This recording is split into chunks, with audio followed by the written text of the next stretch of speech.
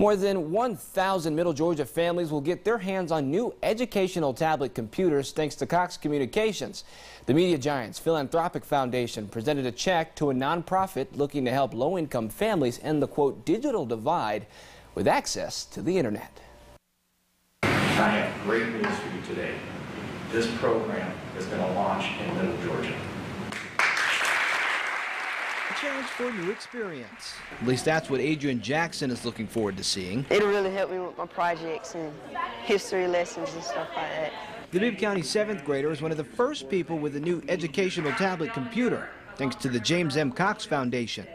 The group is helping families connect to the internet. We're back today to launch the next phase of a program where we bring ourselves, the Cox Foundation and their help and their money, everyone on and their infrastructure, along with a lot of software companies, to give kids now the computers in their home. The Cox Foundation donated more than $288,000 in tablet PCs, about 1,500 to everyone on, a nonprofit that's mission is to help provide digital literacy training, computers, and the internet to those who don't have that access. For 2 years we are funding computers for families along with discounted internet service to give them both the technology, the platform, and working with the Bibb and Houston school systems to give our kids the full circle of exposure to education. Several lucky Bibb County students were the first to unwrap their laptops. Superintendent Dr. Curtis Jones says the donation and pilot program will make the transition from classroom back home a little easier. This will allow students now to learn what they want to learn, when they want to learn it. Adrian doesn't plan on wasting any time.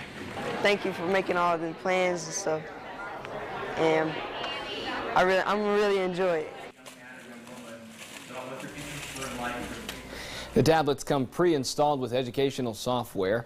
Families enrolling in Cox Communications Connect to Compete program, Head Start and Early Head Start programs are all eligible to receive the tablet PCs. For more information on how to register, you can head to our website, 41nbc.com.